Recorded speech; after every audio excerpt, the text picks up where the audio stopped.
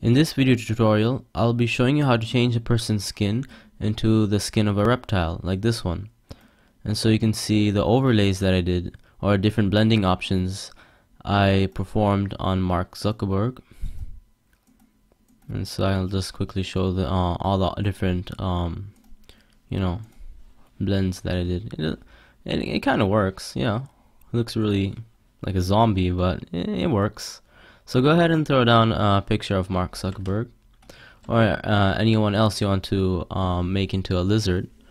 The next thing you want to do, well, actually before you start with Mark Zuckerberg, we need to make the pattern, because I already have the pattern over here made from before. So in order to make the pattern to work with, go to throw down a picture of a lizard, choose the cropping option over here, and choose a fixed position of 1 to 1 over here. 1, 2, 1, and I'll go ahead and select this segment over here. This is the same segment I've used before. Now the key thing here is to choose a really big like tile, make a very big crop, because the more pixels you have, the more detailed the pattern will look. And so this is as much as I want to do. Okay, this looks pretty good. But in general, the bigger you make the tile, the more detailed and more or organic it'll look on the person whenever you use the pattern. So alright, now that we have this pattern here, first thing we want to do is go to filters, go to enhance and unsharp mask. It'll just make the specific details of this more sharper and others not so. So I went ahead and applied the unsharp mask. So what you need to do is go to filters, go to map, and go to make seamless. And so what this does is make it so that if you tile a bunch of these next to each other, it looks seamless. And so once we have this pattern, you go to file, you go to export as, and I'll call it, I guess, lizard 8. That's fine. Oh wait, before you export it, my bad, go to let's see, your username, you go to GIMP 2.8, you then go to patterns over here and just save it over here. I'll call it a lizard skin. This is the pattern I've made before. Make sure that the extension is PAT.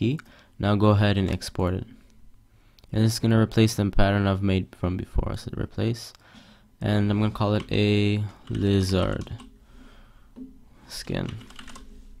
Export.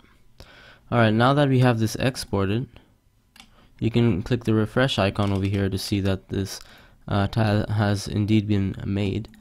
Go ahead and close this image out. So the next thing you want to do is go ahead and get a picture of Mark Zuckerberg I have over here. I'll throw that into the GIMP editor, zoom in just a bit.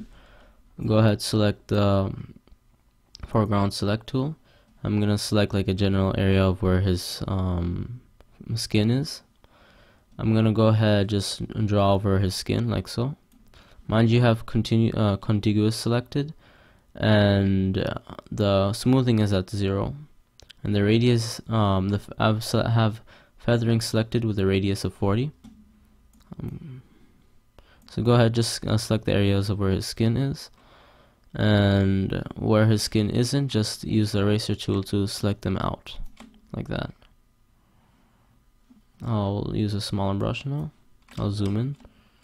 Mind you, when you zoom in, the size of the brush actually becomes smaller. That's what I've noticed with this tool.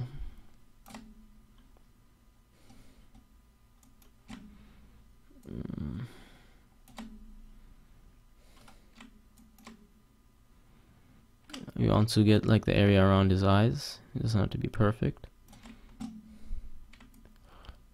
Since we have the feathering, we are allowed to overshoot just a bit.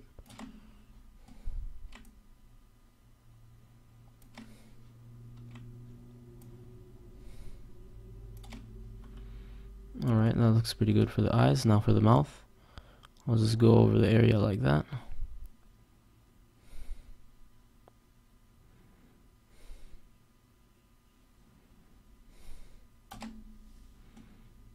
There we go. I think that looks that's good enough. Yep. Oh, I need to get this area of his head again. Alright, I guess this is as good as it's gonna be. So go ahead and hit the enter key to make the selection, and this is how it is. You want to make a duplicate of the layer and add a alpha channel to the first layer. I'm gonna inverse the selection and hit the delete key. And this is how it looks so far. We can now add the pattern that we've made from before to this selection. So go ahead and choose the bucket tool. I've set it to pattern fill. I've already selected the lizard skin, and make sure you fill the whole selected area. You can also fill similar colors if you want to go by that way. Okay, I see what happened.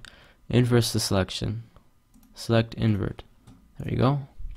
And this is how it looks. It's as good as it's gonna be. And then go ahead and, by the way, if it looks like it's overshooting, this is why I like using the bucket fill tool instead of filling the whole selected area. It avoids that kind of problem and is a lot sharper. So I'll go ahead and do that. I'll actually increase the threshold to 64. Go ahead and get those areas. It looks, yeah, this is good enough. It's still overshot a bit, but anyways, I'll select none. And now the last thing you need to do is go to blending mode, and you have a couple of options.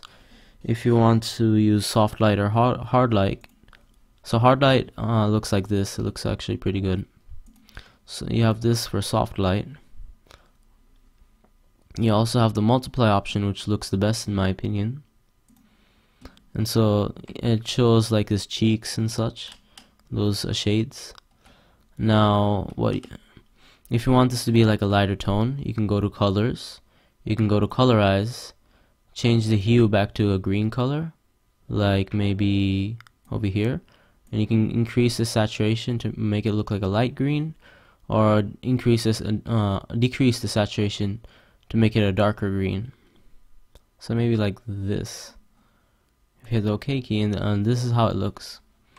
Let's say you got areas where you don't want that layer, like over here.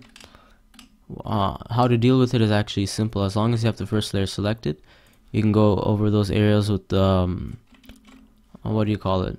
You know, the eraser, and make sure the hardness is actually decreased to like 50, so that, you know, let's say if you overshoot the area, it doesn't. You can actually go over the skin just a bit. That's fine, like so, and it looks a lot better. See?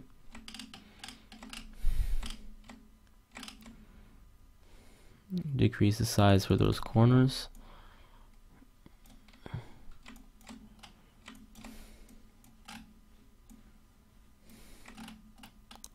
Like that, and it looks a lot sharper. So if you want to do that, you also have that option, and that's how you apply a lizard skin to a person's face in the GIMP picture editor. Thank you for listening. If you have any questions, please feel free to ask me in the comments below. I'd appreciate if you like and share this video and subscribe to my channel. If you have any requests for tutorials, you can also leave those in the comments. And I'd actually appreciate your feedback on this tutorial, on whether techniques that I can improve on, and so on. Bye.